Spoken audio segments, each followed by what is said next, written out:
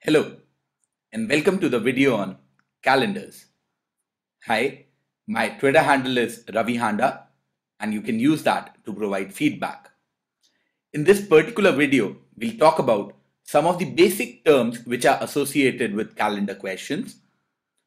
By the end of the video, you should be able to do the following. Find out the day when another day or date is given.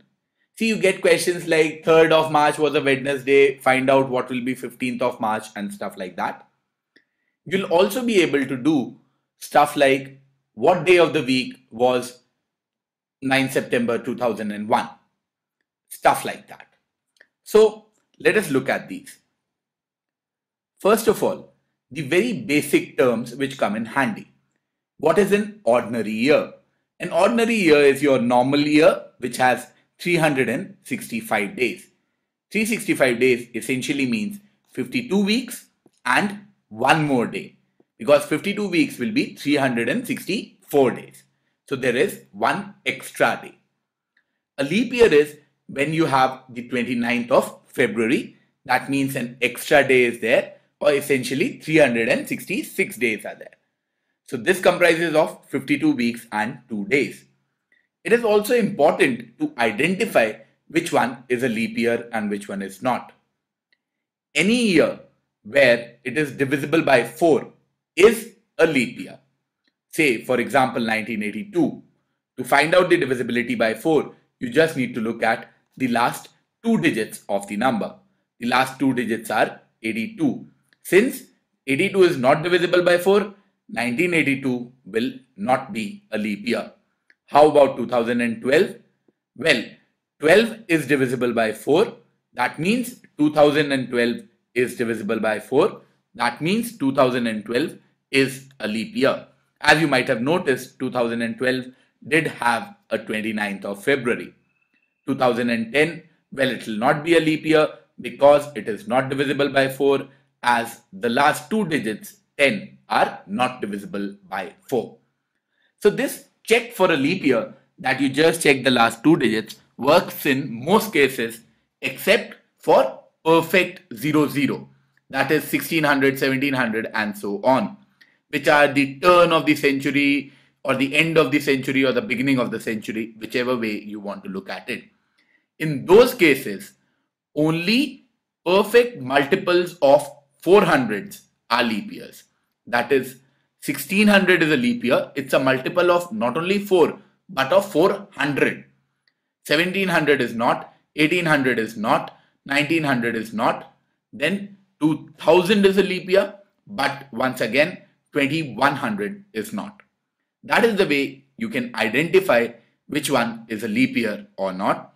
First, check whether it is divisible by 4 or not. That works in most cases.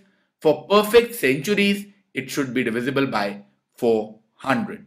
The concept of odd days essentially represents the extra days which are there. Say in a leap year, 2 days are extra, so it has 2 odd days. An ordinary year has 1 day extra, so it has 1 odd day. A century, which will comprise of 100 years, will always have 76 ordinary years and 24 leap years. So how many odd days will it have? Well, 76 for the 76 ordinary years and 48, which is 24 into 2 for the 24 leap years. That means it will have a total of 124 odd days. Well, 124 odd days is a little too much over a week. So I again divide it by 7. Once I divide it by 7, I figure out that it has 17 weeks and 5 more odd days, which essentially implies that a century will have 5 odd days. Another very important point to note, 400 years in a cycle in a leap have 0 odd days. Now, another idea or funda, so to say, which you can derive from it is, what will be the last day of a century? Well, for the first century, it will have 5 odd days or 5 extra days, so it will be Friday. How about the end of the second century? See, this one had 5.